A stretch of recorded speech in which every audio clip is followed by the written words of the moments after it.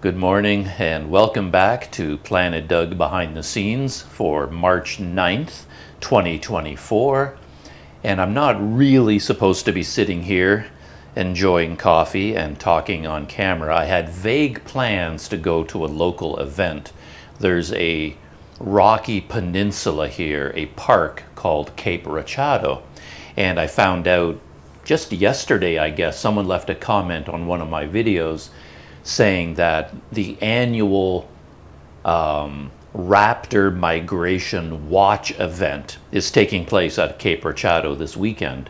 So Saturday and Sunday, today being Saturday, there is some sort of an event going on at Cape Rachado, at the lighthouse in fact, where bird watching groups and bird watching societies put up booths, and they're going to have a VIP there, and I guess there are going to be nature walks, and it's all dedicated to learning about the raptors that use Cape Rachado as a resting point during their migrations north or south.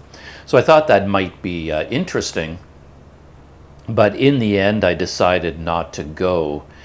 And to be honest, that was partially because of YouTube. Yeah, it's this weird time balance thing that I've been dealing with lately more and more, in that I would enjoy going there, I would enjoy shooting the video, and the video would be interesting enough, but would I enjoy it enough, and would the video be interesting enough to justify the 2 days of video editing that would follow?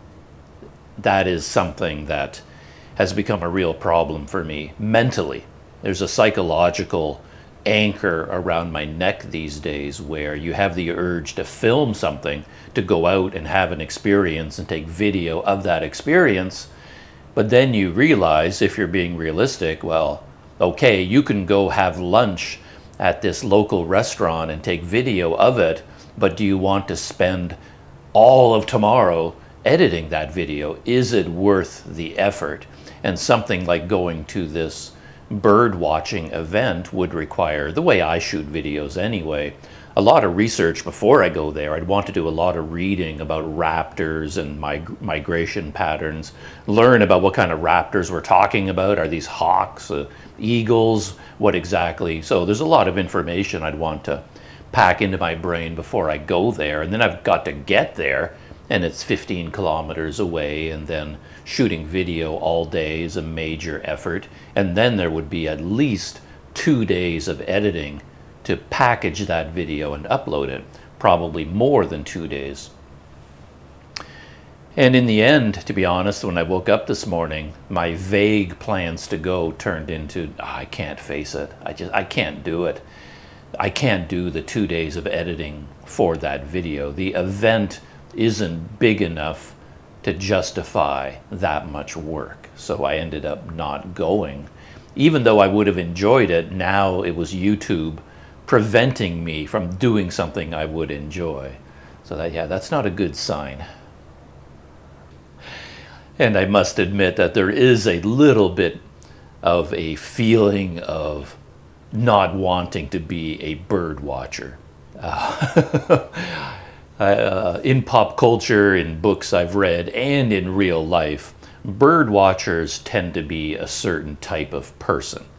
And I feel like in order to become a true bird watcher, I have to be another 10 years older. When you turn 70, you're allowed to put on the whole bird watching gear, get the giant camera with the giant lens, get the huge binoculars, and then you go out bird watching. That is something, in my mind, somebody in their 70s will do.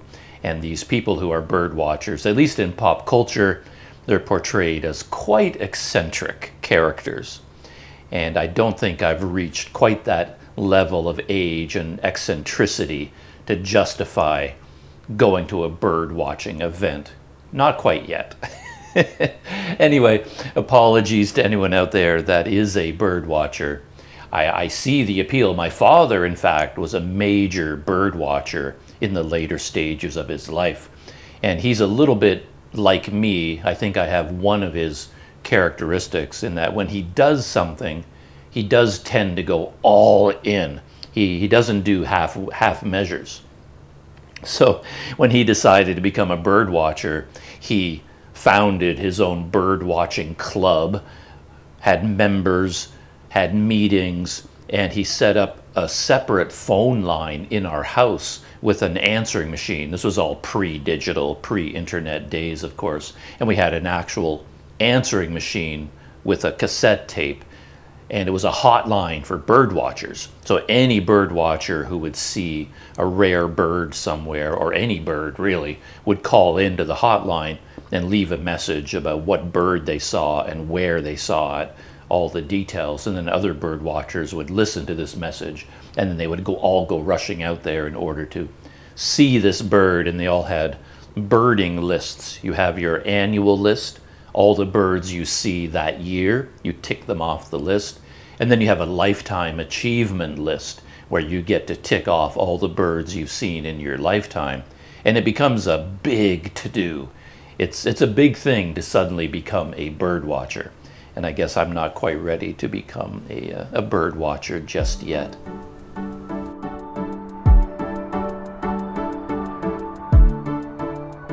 And instead of bird watching, I spent the morning up until now. It's about 10 o'clock in the morning now. I woke up quite early, and I've been on my computer the entire morning, and I've been replying to comments. In the last couple of hours, they were comments to my behind the scenes videos. I haven't been on top of those as much lately. So I fired up behind the scenes on YouTube Studio, and I was reading all the comments and then replying to those that I had something to say and reply to that person. And that's always an interesting experience. There was one thing I was talking about in a previous video was a problem with uploading videos through YouTube Studio. And when I upload a video through YouTube Studio on my phone, I'm doing that because my laptop, I don't want to keep it running for a lot of hours during the night, so I've decided to give my laptop a rest and upload from my phone. And that works out very well because I can't keep my laptop running for that many hours. It starts to wear out. So I did that, but I ran into a problem where on YouTube Studio, there's no progress indicator, so that when I'm uploading the video, it just sits there. And I have no idea what's going on. I don't know whether it started the upload. Have we reached 10%, 20%? There's nothing to show that anything is happening. And that's a little bit of an annoyance, so I talked about that. And then I got a few comments, two, I guess, from people who said, no, you can see the progress on that circle with the arrow, I guess. It just shows you the progress. And everyone was giving me helpful hints about, no, you can see the progress, just go there, and there it is. But of course, all those people leaving comments, they don't live on planet Doug. They live in a sensible world where things make sense and where technology works. Because when they look at YouTube Studio, they actually see an upload progress circle, I guess, inside this arrow. They see it, but I don't.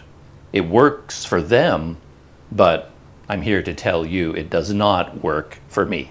So yeah, people told me, no, it's there, but I'm looking at mine and no, it isn't. On your phone, I believe you, it is there. On my phone, it is not there. And I get messages like that all the time when it comes to technology. And I believe everyone who tells me, hey, this works perfectly. And I believe you that for you it works perfectly. But you don't live on planet Doug. Planet Doug seems to have a population of one very stressed out human being sitting here in my typical red shirt. And in my world, on planet Doug, things don't work. They just don't. And I can never tell you why. It will work for you, but 9 times out of 10, it won't work for me. So yeah, there's definitely no uploading progress. Though someone did tell me I can see it in a notifications window. I guess on the phone itself, you swipe down, and then you see in the notifications, it will tell you the progress of the upload. I haven't had a chance to test that yet, but somehow I don't believe that, because that's outside of YouTube Studio. How could my Android phone know what I'm doing from YouTube and how much progress has been made in the upload? Maybe it's there, but I'm going to do a test later on and see, because that would help me out a lot. So basically what I end up doing is I start the upload on my phone, and then before I go to bed at night, I start that process and I put the phone aside and I just leave the phone there the entire night. And then when I wake up in the morning, I grab a different phone and I go to YouTube Studio, and then I can go to the contents and see, oh, the video has uploaded. But on the original phone, where I'm doing the actual uploading, it's still just sitting at the first screen. All I get is an arrow and an empty circle, and there's no indication of what's going on. And I don't want to refresh that window because I'm worried about canceling the upload, screwing it up somehow. So I have to start the upload here. I get no information, and then I can go to a second phone, and when the video is finished uploading, oh, I can see, and then I can go back to the original phone and then go to a different window, refresh it, and then it shows it uploaded.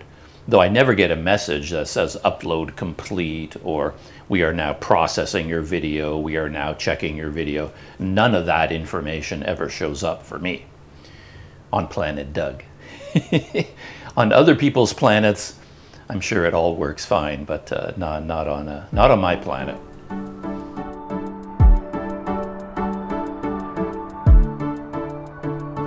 And I guess in general, there are quite a few comments that fall into that category. Very well-meaning, kind people out there, thank you very much for being so well-meaning and kind, and giving me advice and tips to how to solve all the problems that I end up facing in my life. It seems like 90% of these behind-the-scenes videos lately are just struggles with the modern world, and other people seem to be able to sail through these situations without any kind of mishap. Certainly not the mishaps that I end up facing. For example, I will talk about a hotel where I'm staying, issues with it, things like that, and people will say that there are much better options all around, and that of course is true, but those better options that I've been able to find, they all cost 2 or 3 times more. So a lot of the problems that I might face in terms of accommodation, that comes with a certain budget. And once you're stuck at that budget level, that's just how life is. That's how things work there. And I expect that. There was an interesting comment this morning where someone said, why did you stay at that place? To be honest, I can't even remember what I said about that place. This was SPD Backpackers. I stayed there when I went to Cape Rachado, where the birdwatching event is taking place.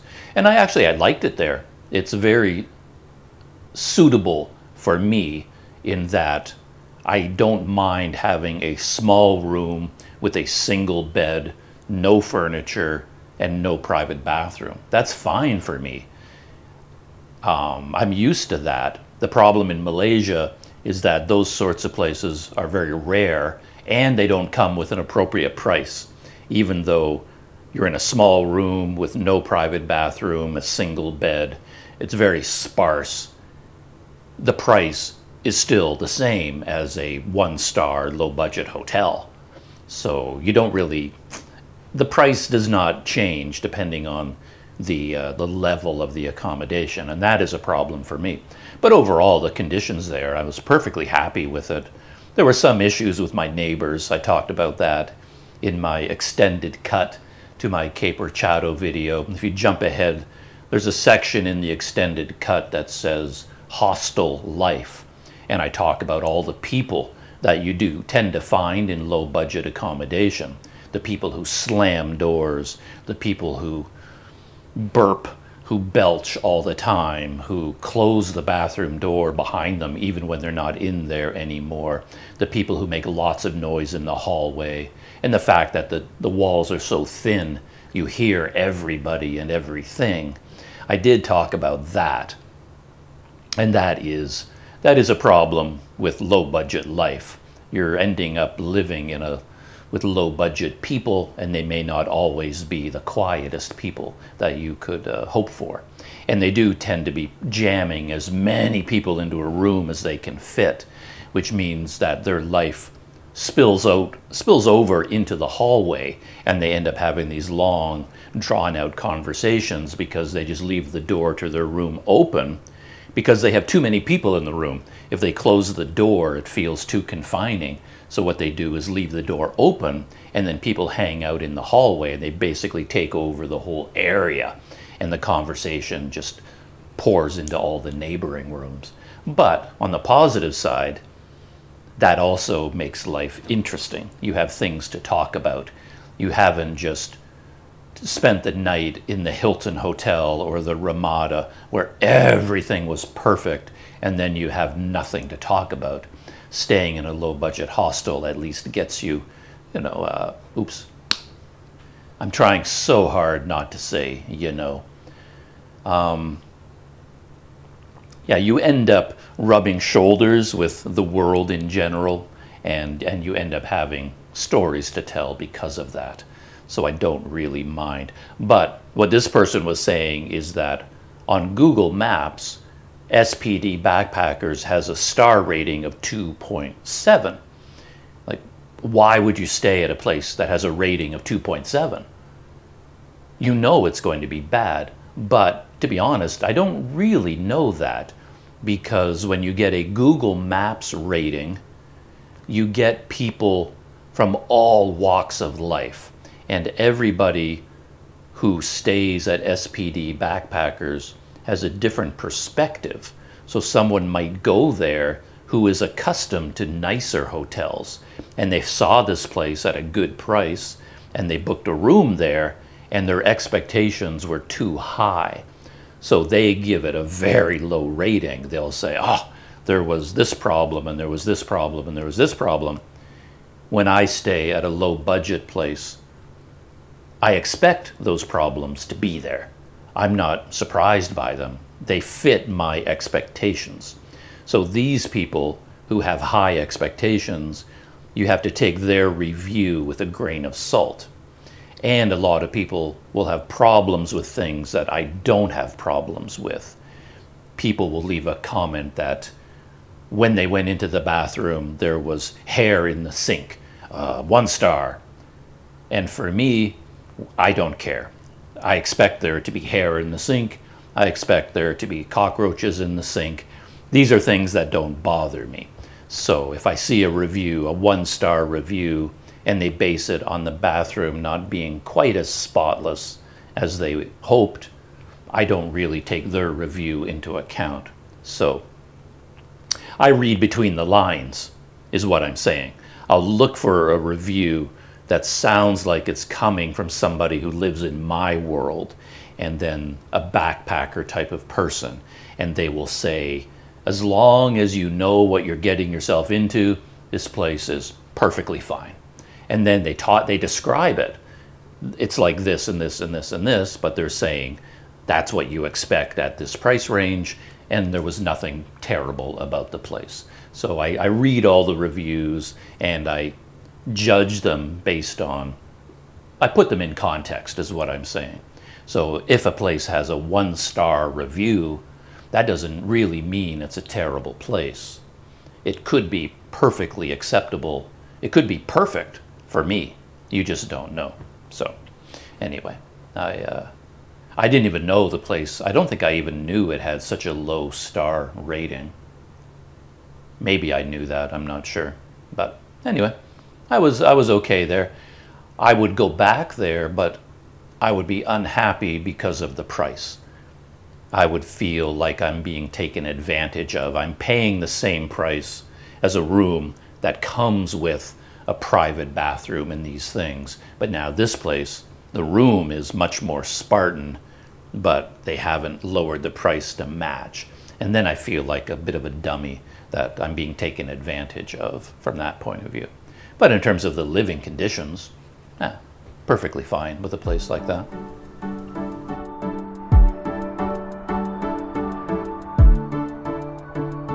One funny thing about low budget accommodation, or almost anything I do in life, I have to train the people around me to get used to me and my habits, and then I become much happier. So here I'm in a different hotel in Port Dickson, and I've been here for a few days now. And life has actually gotten much better over time because the people that work here are learning about me and my habits. So for the first couple of days, they were kind of driving me crazy because I booked the room for 2 nights, I think, and then I rebooked the room. Well, let's step back. I booked the room for 2 nights, and then on the first morning, I'm sitting here in my room, and I've got my laptop on my lap. I've got a hard drive plugged into it from the side. I've got the power cord, and everything is sort of delicately balanced here. And then there comes knock, knock, knock, knock on the door. Knock, knock, knock, knock. And I'm like, oh. So I have to, I have to pick up my laptop, pick up everything, move it to the side very carefully, get out of bed.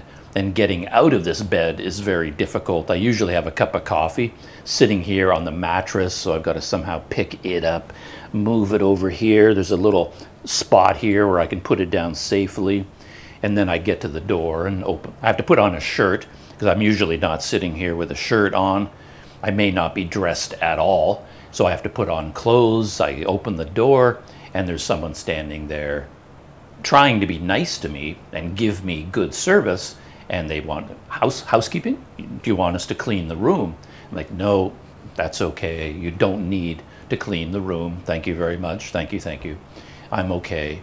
And I explained to them, I'll even show them the bed and say, look at all of that electronics. It's a lot of trouble to change the sheets. So we don't need to worry about that for now. I'll let you know if I ever need new sheets. So thank you very much. I close the door, I get back in, laptop, coffee, I'm all settled in, I'm working. I might have earplugs in. Knock, knock, knock, knock, knock, knock, knock, knock on the door again. I'm like, oh, come on. I got to go through that whole circus all over again, get out of bed, put clothes back on, and I'm shouting, just a minute, just a minute. And I go to the door, I open the door, and they say, towels? Would you like new towels? And again, like, no, I don't need new towels. This is technically a double room, so even from the beginning, I have 2 towels to work with. So after one night, I don't need a new towel. And generally, I can make 1 towel last for a very, very, very long time. So I never need new towels, ever. So we had to go through all that on the first day. And then I wanted to stay longer, so I booked the room again online, got the confirmation, paid for it. I sent the confirmation to the hotel's WhatsApp number to let them know that I'm staying longer and I would like to stay in the same room, et cetera, et cetera. So then I'm here, and of course, at noon, knock, knock, knock, knock, knock on the door, and I open the door, and there's the people are out there saying, you got to go. It's time to check out. Check out. It's checkout time. And then I have to explain to them, I rebooked the room for another 2 or 3 nights, and I sent the confirmation that everything's cool. I've already paid. I'm not checking out today. And then we have to have this long discussion. They have to see the documents. They have to contact the hotel owners. And so I have to deal with all of that. They finally go away. I sit back down. Knock, knock, knock, knock, knock. Would you like us to clean the room? No, no, no, no, no. You don't have to clean the room. Thank you, thank you, thank you. I close the door, get settled in, knock, knock, knock. Would you like new towels? No, I don't need new towels. Everything's fine. I'm self-sufficient. You don't have to do anything for me. Just leave me alone to do my thing, close the door, get back into bed, get on the computer, everything's all set, I'm busy editing video. Knock, knock, knock, knock. I open the door and they say, oh, since you are staying longer, would you like to change rooms? Because apparently this is the worst room in the whole place. And that's also another ongoing feature of Planet Doug. Wherever I go, I always get the worst hotel room and the worst table in the restaurant. It just always happens. And apparently, because of the way I booked my room and the way they assign the rooms, I got the last one available, and it is the smallest, least comfortable of all the rooms. And they were trying to be nice to me, and they said, here, let me show you a much better room. And they showed me one across the hall, which is quite a bit bigger, and it actually has space on one side of the bed, between the bed and the bathroom. So it would be more comfortable to be there, and they're trying to do a nice thing for me. But of course, I'm settled into this room, and it doesn't really bother me that it is a small room. I've become accustomed to it. And all of my electronics and my chargers and my extension cord, everything is plugged in. I have the whole room arranged to be suitable for me. To be honest, now that a couple of days have passed, I wish I had moved to a different room. It would have been worth the effort of moving. But at that moment, I'd already answered the door so many times, and I was in the middle of so many things. I just didn't want the hassle at that moment of packing up and moving to a new room. So I just said, no, it's okay. I'm fine in this room. Though, yeah, thinking back, I probably would have benefited from moving, but you just don't know either. There is the expression, which I find is very applicable to life in general, talking about the devil you know, that, okay, they're showing me a room that is bigger, but who knows what problems that room could introduce. Here in this room, there are problems, but I know what those problems are. And the things that are important to me actually work. So the water flows, the water drains, the air conditioner works, it's quiet in here, the Wi-Fi works. So the basics are covered. And that room, I don't know. For all I know, it could be noisy over there. Maybe the Wi-Fi signal doesn't reach into that room. Maybe the air conditioner is an older model that doesn't work as well. Who knows? This is the devil that I know, this room. And I'm content here. And changing to a different room could improve my life in some ways, but who knows? It could be much worse in others that you can't anticipate. So yeah, the devil you know is a very useful expression to think about sometimes.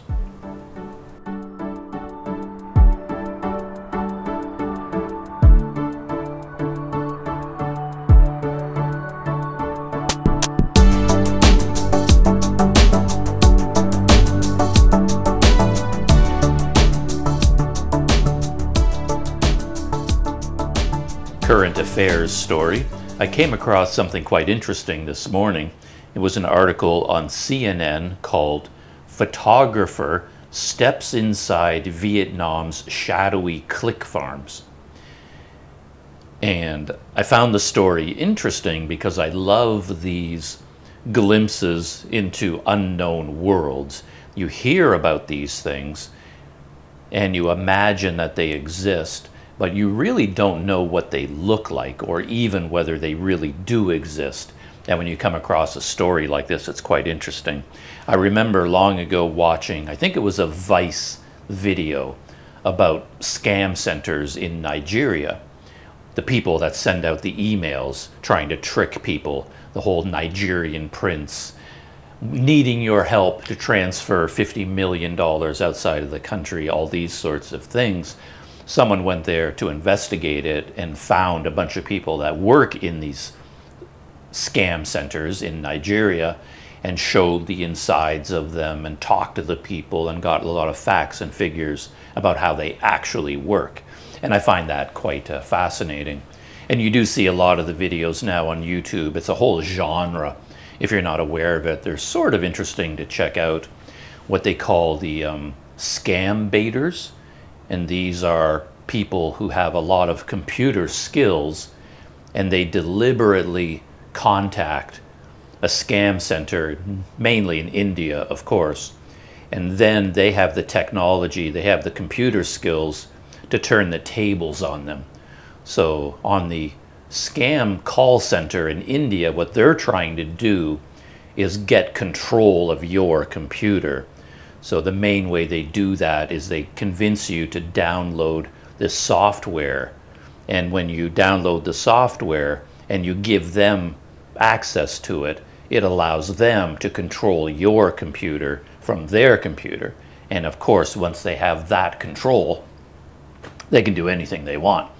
But what scam baiters do is pretend to go along with them, and they do one of two things. One thing they do is just make fun of them. They pretend to be following their instructions. They often have voice generators, so they aren't using their own voice. They're pretending to be a 70-year-old man or an 80-year-old woman, and pretending to be doing what they're told, and yet they keep making mistakes, and they just draw out the conversation as long as they can, hoping just to frustrate the scammer and waste their time.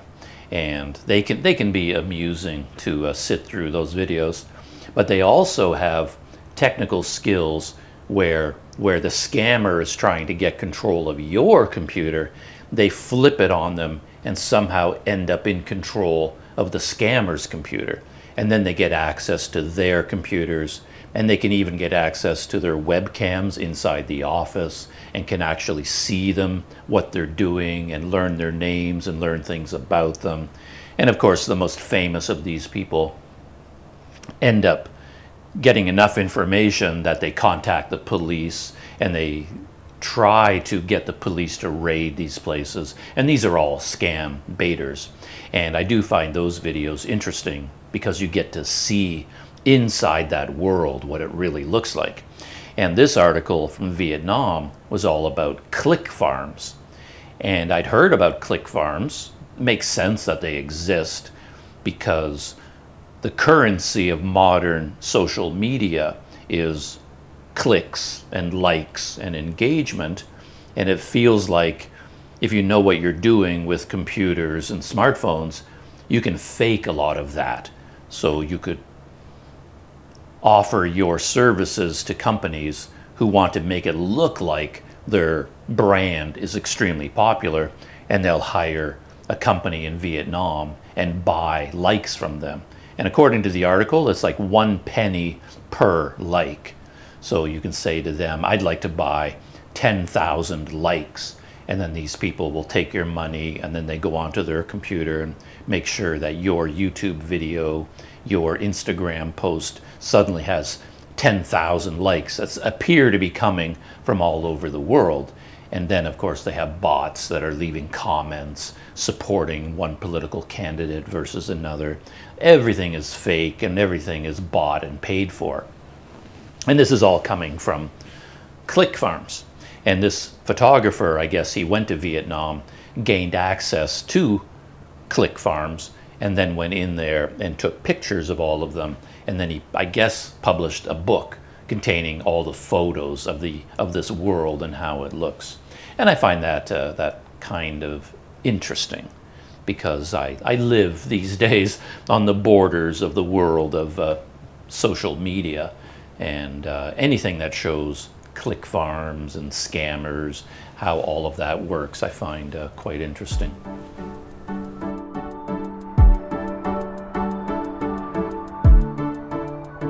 In this story, I debated whether to talk about it or not because it is such an awful story. Even thinking about it makes me feel ill, makes me feel sick to my stomach just thinking about it. So it isn't pleasant, but it is something that just happened in India, and it relates to a lot of the things that I do and that I'm talking about in these behind the scenes video. So the story is that a Spanish Brazilian couple, I don't think they're YouTubers per se, they're more like Instagrammers, but they are traveling around the world on a motorcycle. They've been to 100+ countries already, traveling hundreds of thousands of kilometers. They're basically doing the itchy boots thing. They're traveling around the world on a motorcycle, and they're documenting their experiences, and they are doing it in a very adventurous way where they have camping equipment and they're going to remote places and pushing the boundaries. They're not out there doing pure tourism. It's a little bit more like adventure tourism on the lines of Itchy Boots, and traveling on a big fancy motorcycle with camera gear and documenting everything and posting everything to Instagram. And a few days ago, maybe a week ago, they were camping out in India, and then 7 men, Indian men, came at night, attacked them, and they gang raped the woman and beat them badly. And of course they held the man, I believe it's her husband, if not her husband, her long-term boyfriend. The two of them are traveling together. So they gang raped the woman, and then they held a knife to the throat of the man to hold him helpless. And I guess the whole episode lasted for two hours or more. And they ended up going to the hospital, of course, and to the police, reported what happened. And since then, the only news I've seen is that 3 of the men have been arrested, and 4 of them they're still looking for them. But apparently the police have all their names. The 3 that they arrested already confessed. So there really is no question of what they did and who did it. The 3 confessed, and they gave the names of the 4 other men that were involved. So this is a big, big story that's going around social media and going around the world on media in general. Of course, there are a whole bunch of ways of approaching a story like this and thinking about it. It's not pleasant to think about. As I said, I sort of feel ill if I do stop and think about it.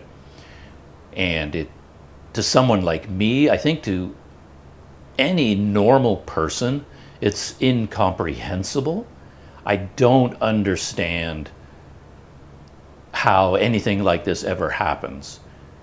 Why would these 7 men do this? I don't get it. It seems so bizarre to me, so far out there, that I can't even think of them as being human in the same way that I'm human.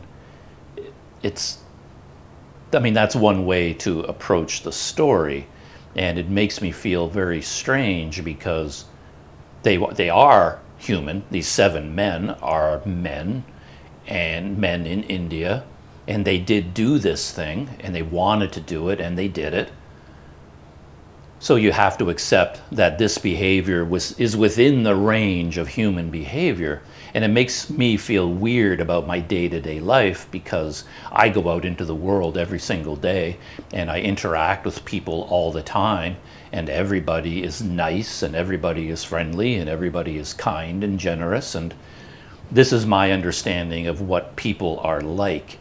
And it becomes very confusing for me to sort of imagine that men like this actually exist and thought that this was a acceptable thing to do. It screws with my perceptions of what it means to be human, if that makes any sense. It doesn't make any sense to me at all.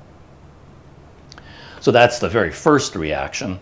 But then you get into some of the details, and even that just confuses me. And I do find media stories in general to be frustrating because I'm so focused on details, and you only ever get the most basic information, and so much of it is puzzling when you watch it.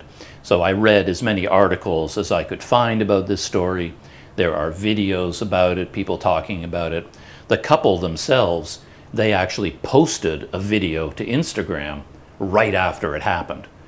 the same night they were at the hospital, and they recorded a video, obviously very distraught, and they put that video on their Instagram feed, and that's how the world learned about it. But then once the police started investigating officially, the police asked them to remove the video because it could interfere with their investigation. So they complied with what the police asked them to do, and they took down the video, so it's not there anymore. But I think you see clips of it all over the place in the media stories. And of course, another way to think about the story is from the point of view of other people who are traveling around the world by bicycle or motorcycle. And of course, the first person I think of is Nora Lee from Itchy Boots. And I've noticed in her Africa videos in particular, she makes a concerted effort to get from A to B.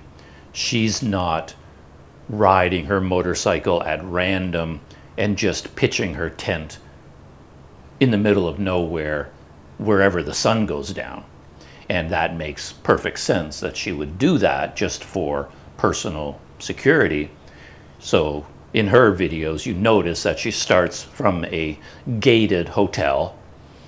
And as she leaves the hotel in the morning, there's always someone at the front, a security guard who opens the gate for her. She drives out and she rides her motorcycle all day. And at the end of the day, she always makes sure to arrive at another hotel with a gated entrance, and a security guard opens the gate. She rides in, closes behind her, and that is how she's traveling. And it makes perfect sense because she's by herself, for one thing. This couple in India, it was a man and a woman together, but because it was 7 men who attacked them, it ended up making no difference that she had a male companion. It didn't help at all in this case. But Itchy Boots is traveling on her own, so obviously she's going to try to get to one of these secure hotels, and that is part of the structure of her journey, and it makes sense. And I have to admit, it does make me think about India, because you hear these stories from India, it seems, all the time. Maybe if you look at the actual statistics, perhaps crime in India is no more significant than in other countries. Perhaps if you dive into the statistics, foreign visitors are robbed or killed or raped in other countries just as often as it happens in India. That could be true, and yet the stories seem to always come out of India. I've heard many of them over the past few years. There was a cyclist, not a motorcyclist, but someone traveling, a woman on her own, I believe, traveling on a bicycle, camping out, and then she was also attacked and gang raped at night. I forget the details of her story. And of course you hear lots of stories of women born in India, Indian women being raped in India. There seems to be a significant problem there with this. And it makes me feel different about India to the point that, to be honest, after all of these stories, I would never go to India. I really wouldn't go there anymore. And that may or may not be a fair. You can't judge a country based on one story you read in the news, but I've read so many of them, and then even people that travel through India and nothing terrible happens to them. It's very rare to have someone, an adventure-style traveler, come out of India talking about how wonderful it was. It's always tough and difficult, and it can be really interesting, but also really tough and unpleasant much of the time. And they end up with a lot of stories to tell. But luckily for me, I've been to India.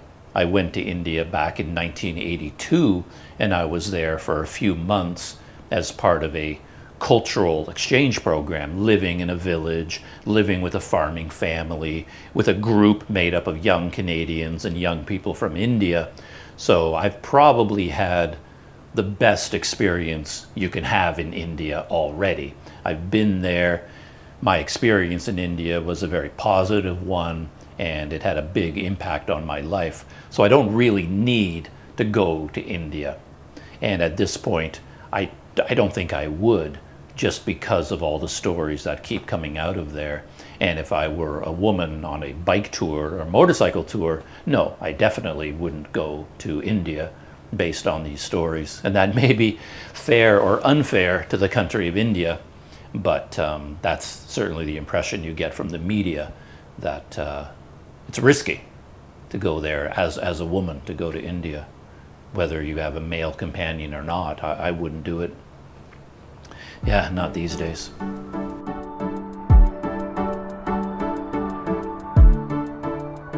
And speaking of women going around the world on a motorcycle on adventure tours, a new Itchy Boots video. This one is called "They Blew Up the Bridges in the Angolan Civil War." And for the trip itself, the day of riding her motorcycle, I don't think I have a lot to talk about. As she points out in the title to the video, she crossed a lot of rickety bridges. In the whole video, I don't think she ever mentioned the Civil War or why the bridges are so rickety. I don't think that ever came up. To be honest, I was only half paying attention. I had the video playing on a smartphone while I was doing something else on my computer, and I was going back and forth. So maybe I missed the section where she talked about the Civil War, but I don't think she ever mentioned it. I think she just rode her motorcycle as she normally does, and then she crossed these bridges that were made up of just pieces of wood and tree branches and tree trunks that were laid down on these cross beams. And when you look at those bridges, you had to stop and think, okay, this is risky, especially for a big, heavy motorcycle like hers. You had to wonder, can this bridge support the weight of her motorcycle? And even if the bridge as a whole can, these individual pieces of wood are loose, they're not nailed down, and you could easily see her getting the front wheel twisted, falling through the cracks, and then falling over, and the whole motorcycle going off the bridge. It was she had to stop at every bridge and kind of look at it and make a judgment call. And when I was watching the video, to be honest, I did have the feeling that if I were in her shoes on one or two of those bridges, I would have unloaded the motorcycle before I tried it. Because I've done that with my bicycle in the past. I rode my bike through Guinea and Ethiopia in Africa, and there were times, especially in Guinea, I remember in the countryside, there were bridges I had to go across that were pretty interesting. And then I would take all the pannier bags off the bike, get all the weight off the bike and roll the bike across, and then carry the bags and put them back on.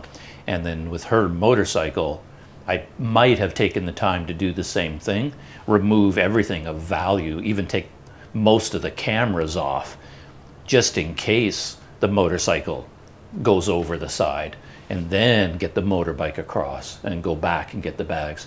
It's a hassle, takes a long time, but the alternative, can you imagine? She already had her motorcycle flip out of a canoe once and go underwater, and that caused a lot of trouble. But even then, her bags weren't attached to the motorcycle. But imagine if everything was mounted on the motorbike and it went over the side into the river. That would be a big problem. But she made it across. And on one bridge I noticed, I appreciate all these little details in videos, a man pushed her motorbike from behind because there were parts where her front wheel would go into a dip, a trough between two pieces of wood, and it's hard to get the motorcycle moving again. And then the guy saw her struggling, and then he went behind and helped push. And when they got to the other side of the bridge, she stopped and handed him some money. Thank you very much for helping me out. Gave him a tip, essentially. And me being me, with my Planet Doug brain, I'm always wondering about these behind-the-scenes details, especially when it comes to a YouTube video or an Instagram reel, something like that, because you do see people interacting with local people all the time on videos where they give them something or help them in some way, and then the YouTuber moves on, and then someone will inevitably leave a comment. Why are you being so cheap? Why didn't you give them a tip? Why didn't you pay them something? And then the YouTuber always replies, I did give them a tip. I did give them some money. I just didn't keep it in the video. And you see that interaction over and over. So I think someone like Itchy Boots, when she's editing the video, she's probably making a decision at every point. She's editing the video. Oh, here's the section where I gave the guy some money. And you can't win sometimes. If you give someone money, people will criticize you for doing that. And then if you don't give them money, you'll get criticized for that. There will always be, for a big YouTuber, there's going to be a comment taking one side or the other. So eventually you just have to ignore that input and just do whatever you want to do naturally. But I can see her editing the video and looking at that and thinking, just as I did, if I don't show me giving this guy money, people are going to ask and people are going to wonder, did you give him any money? So for this time, let's leave it in. And of course, I want to know how much. I always take it to the next level. I'm very glad that she showed that she gave the guy a tip, because for me, that's part of the overall day. Her video will show what her day was like, and then you make a judgment call. Oh, that was a great day, or that was this kind of day, or that kind of day. But then maybe if you include in that day all the times she had to get money out and give money to all these people for all these services and things that they helped her out with, that might change the flavor of the day, change the character of the whole experience, if you know what I mean. And I want to know how much.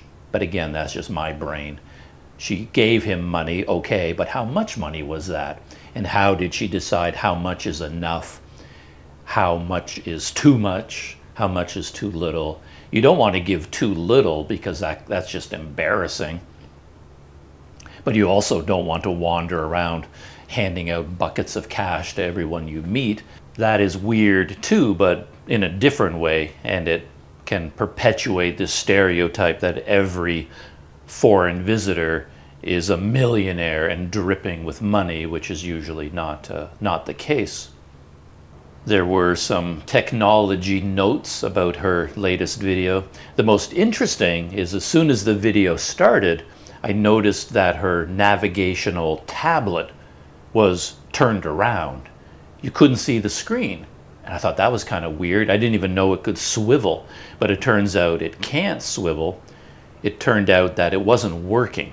And rather than just be looking at this annoying screen that's not working, she just turned the whole thing around, and she had the rear of it facing her. And she made a very interesting comment that it was an ironic situation, because she said she normally never talks about her technology or her gear for a long time, because she wants to make absolutely sure that it is high quality and she can recommend it. So she really wanted to put her tablet through its paces, use it for months, and then if she really approves of it, then she'll talk about it and give the brand name, and then she can sort of put her name behind it and recommend it to people. So just recently, like 1 video ago, 2 videos ago, I think, for the first time, she actually talked about the tablet, and she gave us the name of it and talked about the company. And I talked about that in my previous BTS video, and I put the website in my video as well. And I was thinking, finally! I was so curious about what kind of tablet that was and where she got it from. I couldn't figure it out, but I guess she'd used it long enough and liked it enough that she finally felt comfortable talking about it and recommending it. And as soon as she did that, it broke down and it stopped working. She was like, for Pete's sake, I just concluded that I can recommend this thing. But then she did leave a little note at the top of the screen saying, later in the day, it started to work again. So it wasn't completely unusable. just in the morning, for whatever reason, there was a glitch and it wouldn't load the proper screen and she couldn't get it working. But later in the day, it started to work again. So I thought that was kind of interesting. And Planet Doug, note of approval, she used the word spoiler correctly. And this is another Planet Doug pet peeve of mine. As I've talked about with other people, I love precision in language. I prefer to use the correct words and use the appropriate words. And people use spoiler alert wrong all the time. What they will do is say spoiler alert and then give the spoiler right away. If they're talking about a movie where the main character dies in the end, they'll say spoiler alert, she dies. But that's not a spoiler alert. That is the spoiler. A spoiler alert would be to alert somebody that a spoiler is coming. Spoiler alert, I'm going to tell you about the plot of the movie, so if you don't want to know anything about the movie, stop listening, turn off the video, or jump ahead. Spoiler alert. That is a spoiler alert. If you just say, spoiler alert, she dies in the end, that's not a spoiler alert. You haven't alerted anybody, you just spoiled the movie. You gave the spoiler. So it's a simple, silly little thing, but every time somebody says in a video, spoiler alert, and then gives the spoiler, it bothers me. Because it isn't a spoiler alert. But Itchy Boots, in her video, she's talking about this tablet, about how it's not working, and then on the screen she put spoiler, colon, it started working again in the afternoon. So she just said spoiler, and then gave the spoiler. And that is so perfect. It's perfect English. It's very correct and proper. And I approved of that very much. Had she said, spoiler alert, the tablet, that would not be correct. She gave a spoiler, not a spoiler alert. Planet Doug approved. Planet Doug unapproved is that I noticed that her Insta360 Ace Pro camera kept getting knocked out of alignment. I've been noticing this for a long time. I don't know if it happened as much with her GoPros, but I think it did. But it's happening a lot with her Ace Pro. She's riding the motorcycle, going over a bump, and then I can see the camera boop, swivel. Now it's pointing down or it's pointing up into the sky, and then she has to take her hand off the handlebars and then move the camera to point it at her again. And then she goes over the next bump and whoop, the camera tilts, and then she has to adjust it, put it back in position. I've been seeing that quite a bit, so I was wondering why she doesn't tighten that up. There's a thumb screw there. The Ace Pro has a magnetic quick release, so she should be able to tighten up that thumb screw as much as she wants, and she can still remove the camera easily because of the magnetic mounting system. And for that kind of thumb screw, you can buy a special wrench, a little plastic wrench, because sometimes you can't tighten up a thumb screw enough. You don't have enough finger power. You don't have the leverage to do it.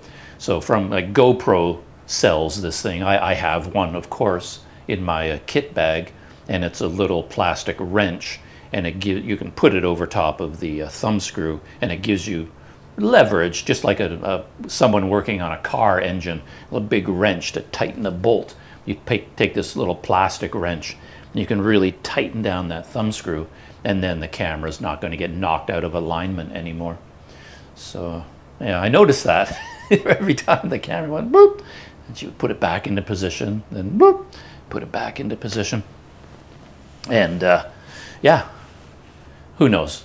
It was just, maybe it was just a recent thing, and she just hadn't gotten around to tightening that down properly yet. Or maybe for this particular camera and its mounting system, it doesn't work, but I don't think so. I think that thumb screw would work on an Ace Pro just as well as it works on a GoPro. Because if I tighten down one of my GoPros with that wrench on a thumb screw, it's not moving. You can go over as big a bump as you want on a motorcycle, and the camera is going to stay rock steady. It's not going to move. So yeah, you can tighten it enough if you want to.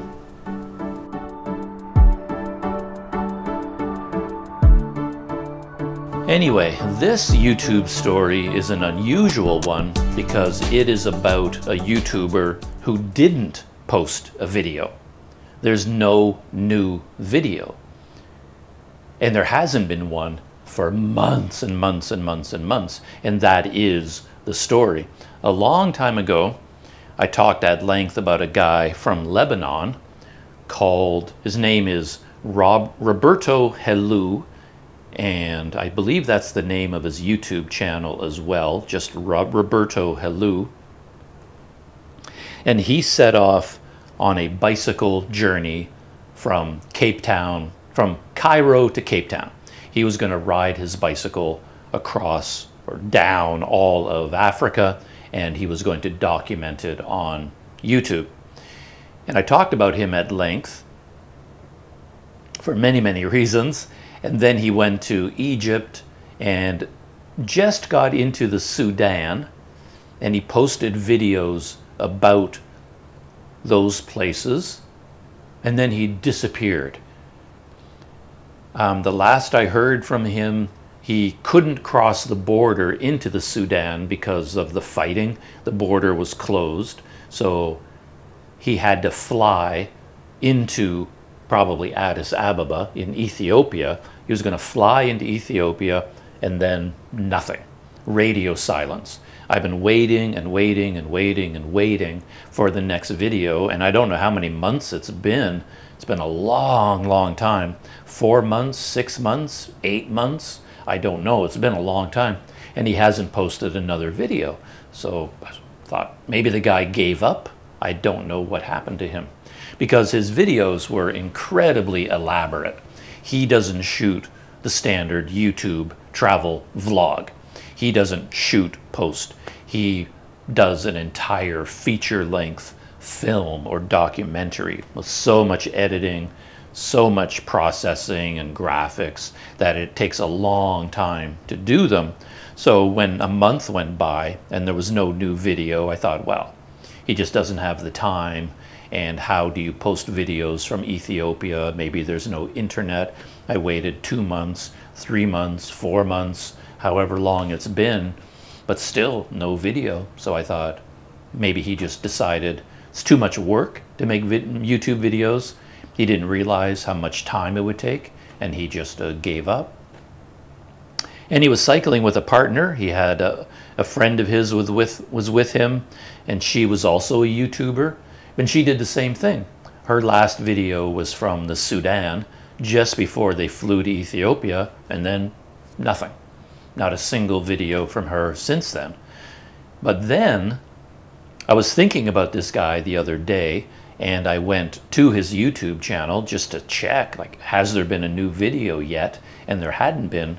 But then I noticed when I did some reading on his YouTube channel, maybe I was reading comments. I think I was reading comments. That was what it was. Because a lot of people were leaving comments asking him, where are you? Are you okay?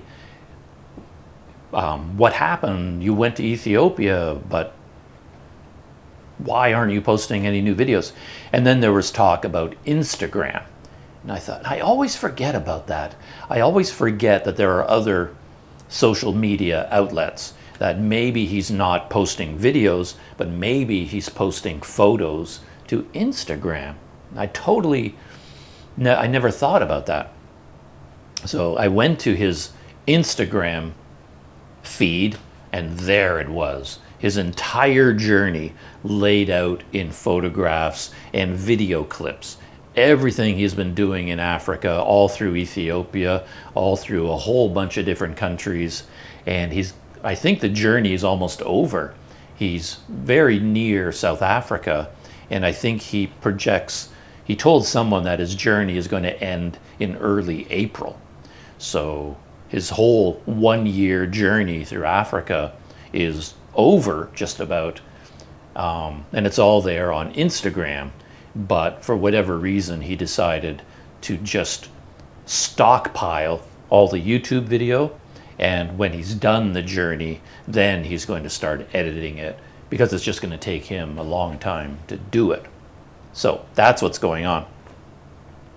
So yesterday, I went through his entire Instagram feed, and that actually took a long time because, again, Planet Doug here, I had to read everything.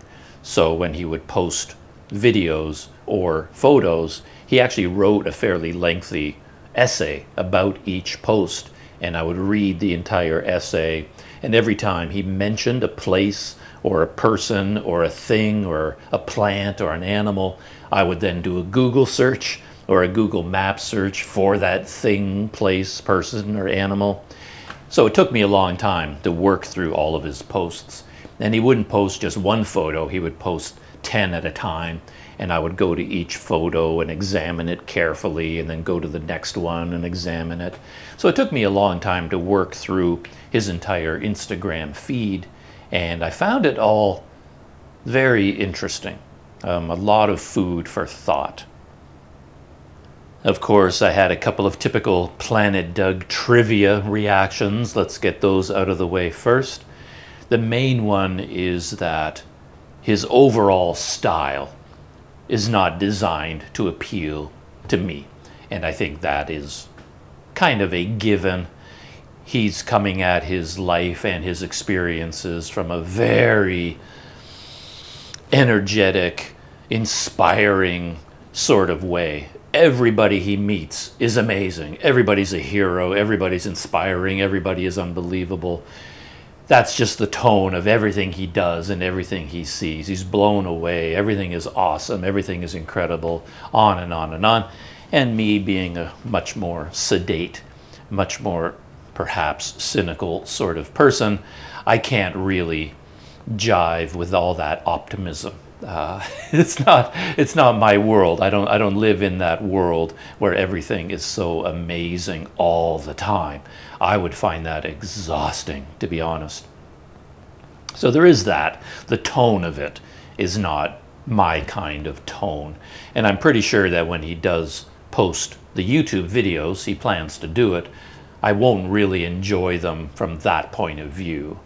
And of course, there will be thousands of comments telling him that he's the most amazing and inspiring and incredible and awesome, and everything's amazing and wonderful and inspiring and awesome. And none of that will speak to me.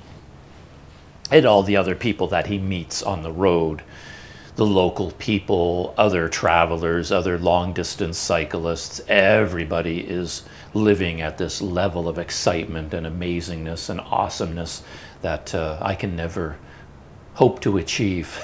I just don't have that sort of mood in me, I suppose. So there is that. And the other really trivial, much more trivial reaction is, man, he looks terrible. I didn't realize this, but I guess at the beginning of his trip, he made the commitment to not shave or cut his hair until the journey was over. He made that a kind of personal challenge. I'm embarking on this amazing journey of a lifetime through Africa, and I'm committed to not shaving or cutting my hair until I reach Cape Town. So he's turning that into a big symbolic part of his journey. Maybe I knew that when I watched his first videos, but it slipped my mind because I was looking at all of his Instagram posts, and there were a lot of videos as well, and his beard just annoyed the heck out of me. All I wanted to do was jump on that guy, hold him down, and cut it off and shave it off. You got to get rid of that horrible looking beard. And the hair, it was just too much.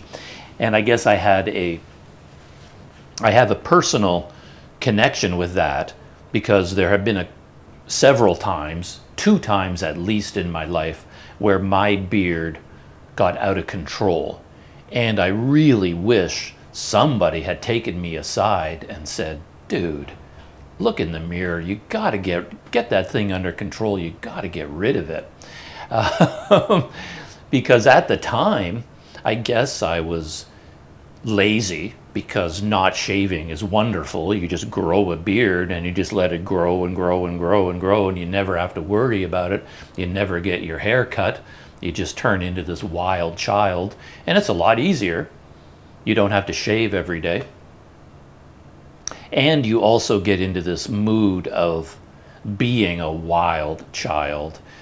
You think it looks cool or something, or it fits into your lifestyle. You're a rebel with your big bushy beard and bushy hair or something. Anyway, now when I look at photographs from that time in my life, I just feel nothing but embarrassment. Why did I allow myself to look like that? I mentioned India earlier in this video when I went to India on a cultural exchange. That's the first time it happened. And when I look at my photographs now of that time period, I'm just embarrassed because I look so unkempt. And it felt very disrespectful. In retrospect, I was living in a small village, a farming village in India, with a local family, meeting all the local people, and I have these photographs of me with these people, and I have this huge Harley Davidson red biker beard, and I look so, to me, I look like I'm being disrespecting to the local people. I should have cleaned myself up and taken more pride in my appearance. But at the time, well, we were living in a life without mirrors in the village where we were sleeping at night. There were no mirrors. You never really saw yourself. And this was before digital cameras, so it's not like you could take a selfie and then go, ooh. You never saw what you looked like until months later when you finally got the film developed, and then I saw the photographs and said, oh, why didn't somebody knock some sense into me? But anyway, Roberto Helou, every single photo I'm looking at that beard, and he's interacting with all the local people in Africa and all these villages. He's going to schools and giving presentations. He's going on media tours, giving interviews, and all the time I'm thinking, you really need to shave that thing off. It looks terrible. But apparently it was some sort of a personal, symbolic part of his journey to look like that. But anyway, that was my other trivial reaction to his Instagram feed.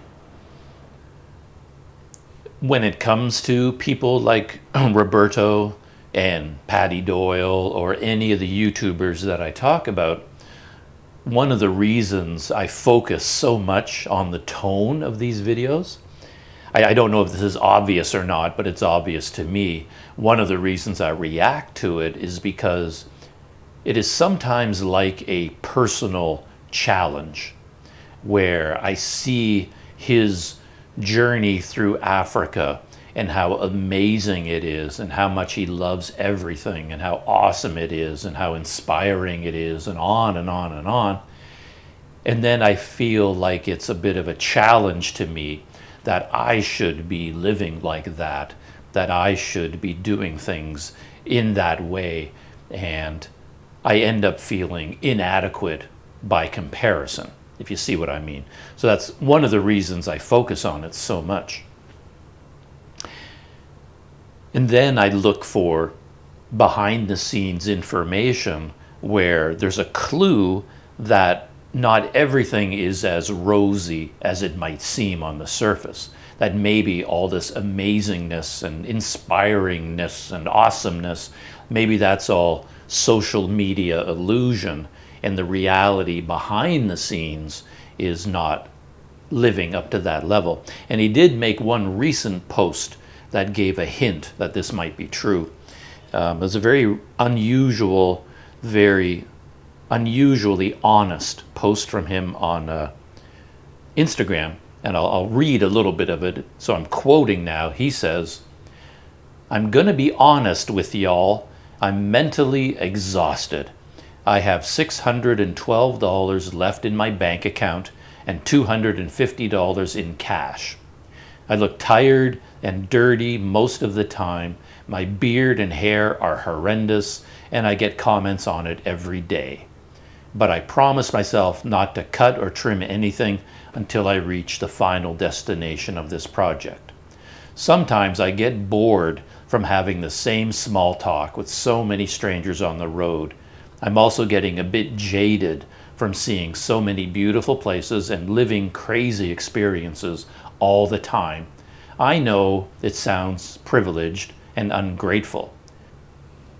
So that's a very interesting insight to his mood and even the physical conditions, where when I was looking at his Instagram feed, I was thinking again about where's all the money coming from, because he was doing things that I know cost hundreds of dollars, going on 7-day treks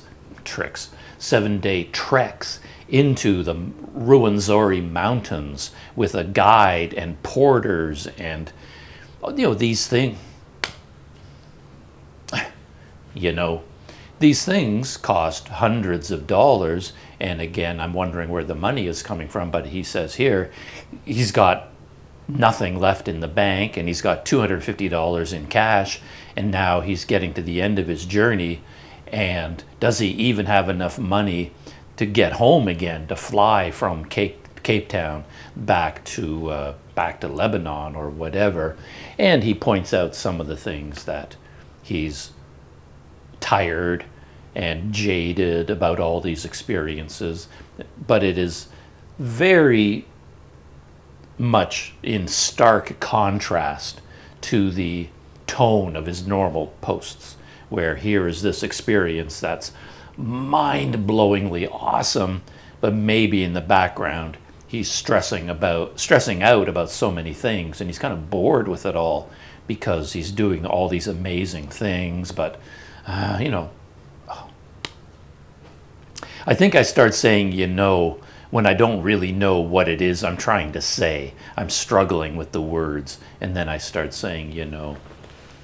So I guess I'm not really clear on what it is I'm trying to say here, but maybe I can use an example that will bring this down to earth, because I went to Ethiopia myself many, many years ago, and I was mainly interested in his experiences in Ethiopia, because for me, Ethiopia was mind-blowing. It is a very special country, and I don't throw around terms like that lightly. In social media, it seems like every country that a YouTuber goes to, it's amazing and it's incredible and the people are so friendly. There are so many superlatives. I don't tend to do that. If I say something, it's because I really mean it, and Ethiopia is special as a country. So I'm very interested in what he experiences in Ethiopia, and his Instagram feed is no disappointment. He shows so many sides of Ethiopia that are extraordinary, very, very interesting. And he also went into the Simien Mountains. The Simien Mountains are part of this plateau. Ethiopia actually has a very high mountainous plateau in the north of the country. People don't think of Africa like that. They think of Africa as being savanna and lowlands, but northern Ethiopia is very mountainous and starts on a very high plateau, and then you get the Simien Mountains on top of that.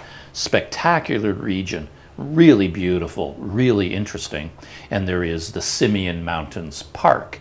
And as a foreigner, or anyone can go there and go for a trek through the Simien Mountains, multiple day treks, and you have to hire a local guide, and you have to hire a local armed scout to go with you. It's a whole thing. You've got to get permits to go into the park.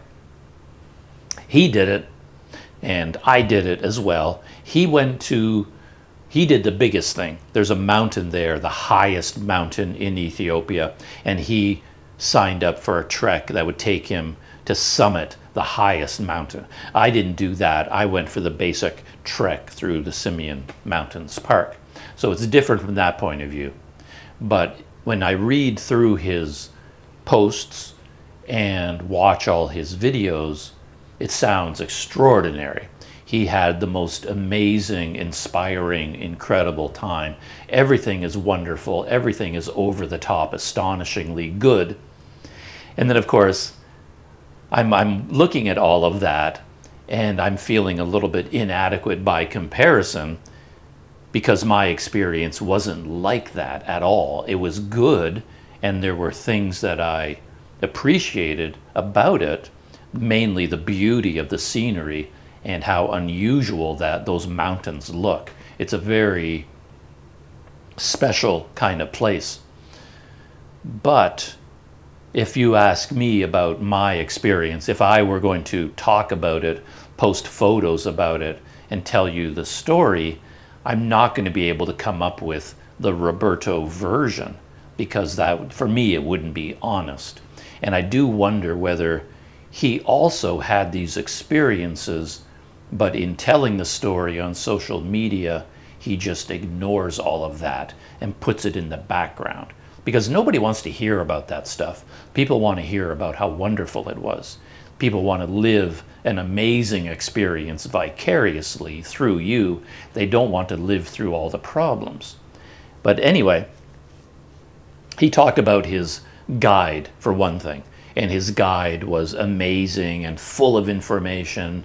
And he talks about how he would stay up all night long having these deep conversations where they're talking about important things and comparing things and learning about life and on and on and on.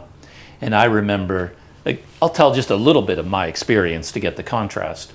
I was in that part of Ethiopia, and to be honest, I wasn't even going to do the Simien Mountains trek, because those sorts of things don't tend to work out for me. But I thought, okay, I'm here, we might as well try to do it. And I was bike touring, I had a bicycle with me, and then I ended up looking for a guide. You have to get a guide who organizes everything for you, and you pay them to handle everything. So they have to get a scout. They pay the scout with the gun to come with you. You have to get porters with mules and donkeys, because they go with you, and they carry all the tents and the gear and the sleeping bags and the food and the water, things like that. So they go on ahead of you, set up camp, and then you go trekking for the day, and then you arrive in camp, and you have a cook and a porter, and they've already prepared the meals for you. That's how it works. So I went through all the hassle of trying to find a guide. Again, this was before the days of the internet, so you couldn't go on YouTube or go on a website and get recommendations. You just had to go out looking. And I found a guy. He seemed like a good guide, and I arranged things with him. And then my relationship with that guide was just unpleasant from beginning to end, because he just kept hounding me for more and more and more money. Constantly more money. Things are going to cost more. You got to pay for this. You got to pay for this.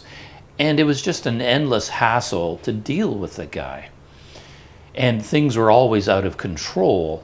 He was not communicating properly. He was not giving good information. The logistics were out of control. It was just a stressful, frustrating, nitpicking experience where the guy was just constantly asking for more money and demanding more money. And it just became so annoying over time. And it became even worse for me, because in order to afford the experience, I had to find other people to go with me. So I went out looking for other backpackers to find someone. Oh, do you want to do a Simien Mountains trek? Let's do it together so that we can split the cost. And again, I don't normally do that, because I don't like being in charge of other people's experiences. I'm much more comfortable in the role of a either completely independent person with no connection to anybody, or I want to be a follower, because I don't really care that much about stuff. Other people have a lot of opinions about things. So whoever has the most opinions, I'll let them be the leader, and I will help in the background. I'm more comfortable as a follower than a leader. Because if I'm the leader, I feel the weight of leadership too much. I feel responsible for the people that I'm leading. And in this case, I was the one organizing the trek. I was the one getting the guide and making the arrangements. And then I was finding people to join me. And I found these two guys from the UK who were willing to join me. But then when everything to do with the logistics and the cost started to spin out of control, the two guys from the UK were very unhappy and were complaining to me about how much everything was starting to cost, and it was too expensive, and this wasn't working, and this wasn't working. And now I was caught in the middle between these two guys and my guide, and it just went on and on and on. And the whole thing from beginning to end was simply unpleasant because of all this behind the scenes hassle about money, basically. Money and logistics and organization, where I couldn't get any information about out of this guy.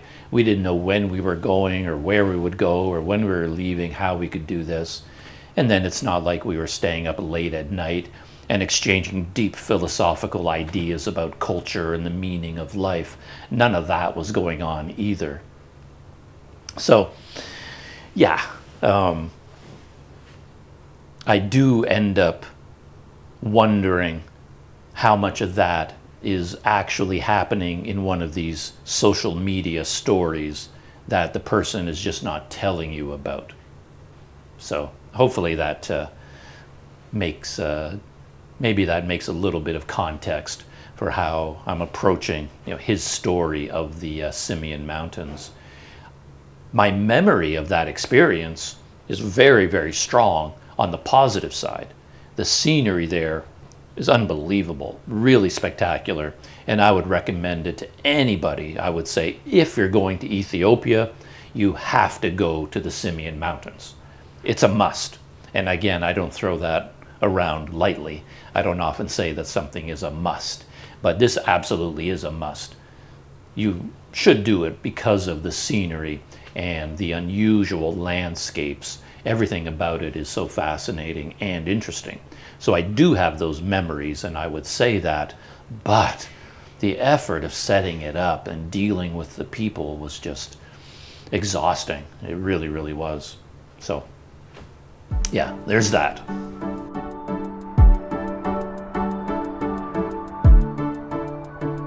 I think I have only one item to talk about in Pop Culture Roundup, and that is a new TV series that I may or may not continue watching. I'm not sure. I'm a sucker for a certain type of spectacle, I suppose. I do like good movies. I like, I guess, what people would call an independent film, an art film. Movies don't have to have monsters and explosions to keep my attention, but I do enjoy a good monster movie as well, or a monster TV show. I can go both directions, is what I'm saying. And this show is called, I believe, Monarch: Legacy of Monsters. And it is a TV show that's part of the King Kong Godzilla universe. And when I saw a trailer for it, kind of piqued my interest. I thought, wow, that actually looks better than I expected. When I first heard about it, I just dismissed it. I didn't think it could be of any interest to me at all. The whole world of Godzilla and King Kong, especially when you put them in the same universe, has so many logical problems to it, things that don't make any sense at all, that it's a very difficult watch for me.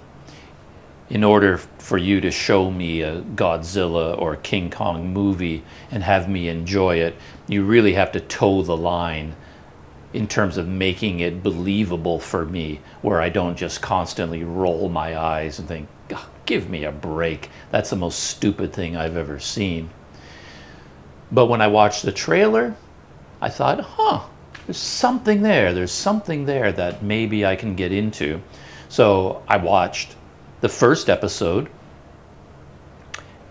and there were things in the first episode that really bothered me, but there was enough in the first episode that I went, there might be something here. So I sort of stuck with it.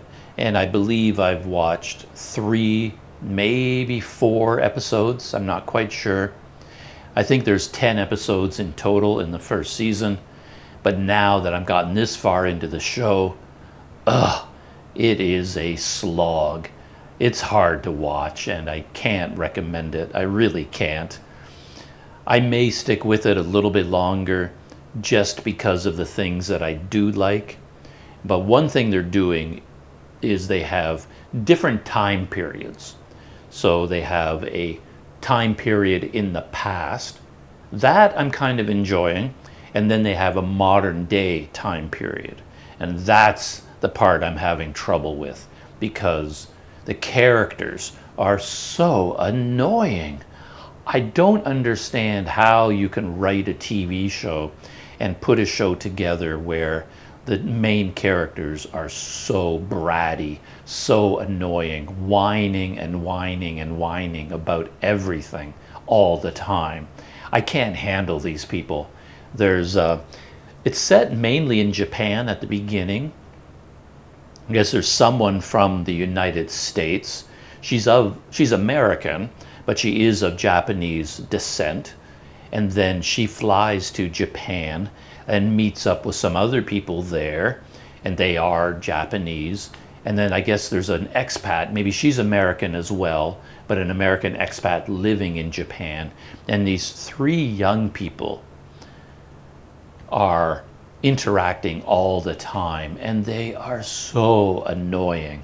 They're so annoying that I needed people to vent to, or to hear other people say the same thing. So I was going onto Google and typing in monarchy, legacy of monsters. Characters are so annoying. And I would do Google searches just like that because I needed to find the Reddit thread where people are talking about this TV show and telling each other about how annoying these characters are, because they were so annoying. I needed to get it out of my system, and I went looking for threads online where people were just talking back and forth about how annoying these characters are and how much they hate them and how much they wish they would just shut up. And I was like, yes, yes, yes, yes, yes. I was looking for affirmation of my reaction to these people. So that was kind of funny. But the rest of the show, the monster side of it, so far is better than I expected. There's stuff going on, and they're dancing around the problems because there are scientific problems, there's logic problems, things that are just stupid. And everybody knows they're stupid and they're not logical, but they're going to make the TV show anyway, and they just have to somehow dance around all of this stuff and keep you engaged in the story anyway. And they're doing a pretty good job with that, and I'm sort of enjoying that. And one way I find that they're getting away with all this dumb stuff is that they're investing in this idea that these monsters, these titans, it's like they come from an alternate reality. They come from another universe almost. And you saw that in the original Kong versus Godzilla movies, where when the humans traveled to the world of the Titans, they actually went through a kind of wormhole, and who knows where the wormhole takes them. In theory, it's like they were going to the center of the earth, and in the center of the earth, that's where King Kong came from. That's where these massive monsters all live, in the center of the earth. But they also put in this idea that they went through some kind of a wormhole that takes them through time and space, and you could be ending up in another reality altogether.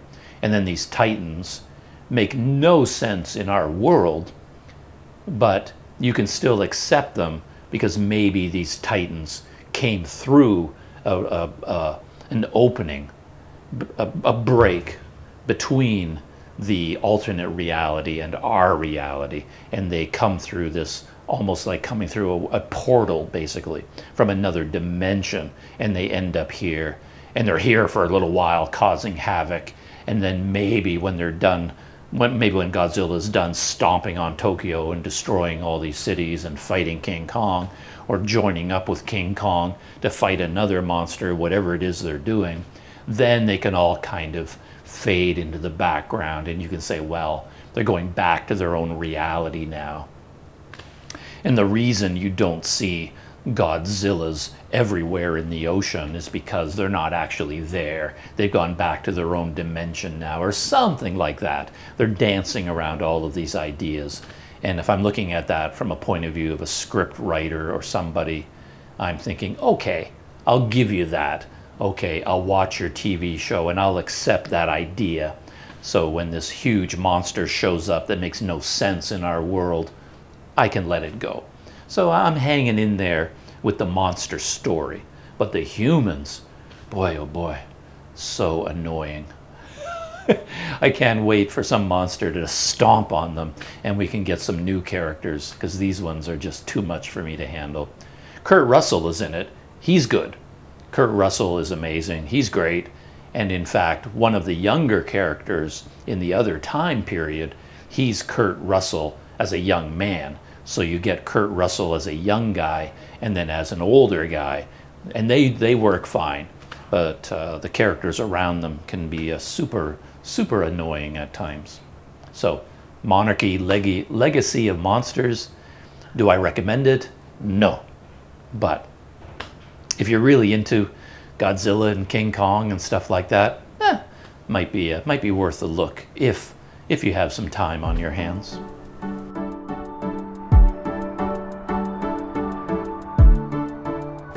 My camera battery and my throat are both wearing out, so I have to wind this up pretty quick this morning.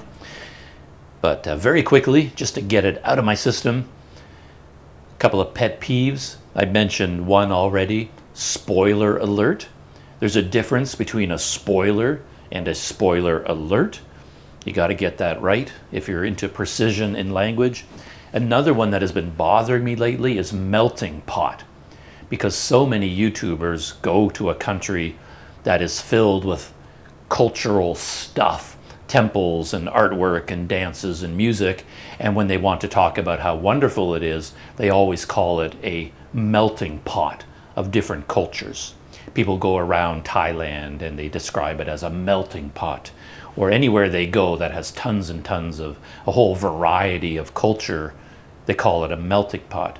But that is exactly wrong, because a melting pot is a place where people from different cultures come and they leave their culture behind and they become part of that culture. So I always grew up with this idea in Canada. If we're trying to feel good about ourselves, we talk about the United States and we'll say that the United States is a melting pot, because people come from all around the world, they immigrate to the United States and they become American.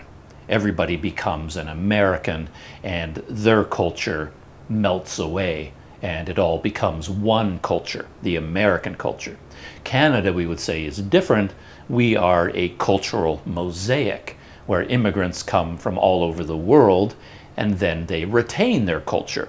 So if someone comes from India, lives in Canada, they don't become the same as all other Canadians. They remain part of their own culture if they want to.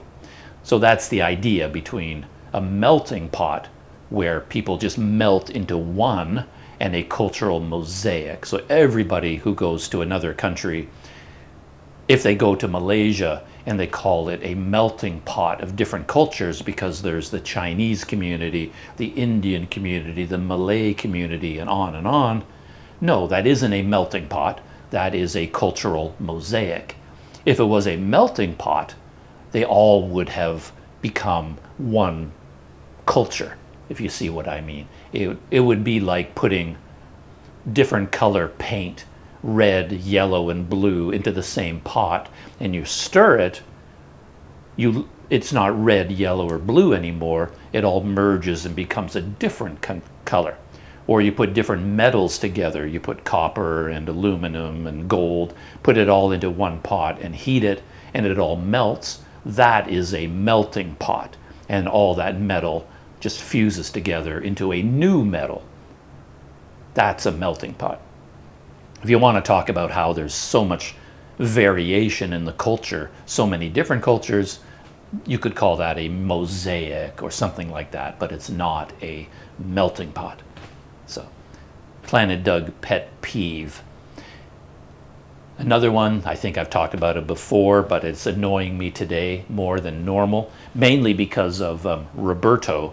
When I watched all of his Instagram stuff, he called everything most unique, very unique, extremely unique, and all of that is incorrect if you want to speak with precision. Unique can't be modified. Something either is unique or it isn't unique, because it means one of a kind. So you cannot say it is very unique. Roberto goes to Africa, goes to a new country, landscape, food, culture, whatever it is, and he would constantly say, this is the most unique place I've ever seen. They have very unique food. No, they either have unique food or they don't. There's no such thing as very unique, extremely unique, most unique. None of that is good English. I'm here to tell you. Of course, I was talking about this with a friend of mine recently, and I did admit that around the world, in common English usage, everybody says most unique all the time. It's so common that most people think it is correct now. And if most people think it is correct, then of course there is a time when it does become correct, because language evolves over time, it changes. There was a time when most unique was incorrect. I come from that time. Maybe we've moved into a history, a time period when now most unique is acceptable English. For me, in grammar books, in dictionaries, no, it is not acceptable, but I do admit that languages evolve and you can't fight it. You can't stop language from changing, so I'm not going to go too crazy about it. But just as I don't ever want to say, you know, I definitely never want to say most unique or very unique, because it is not correct English, technically speaking.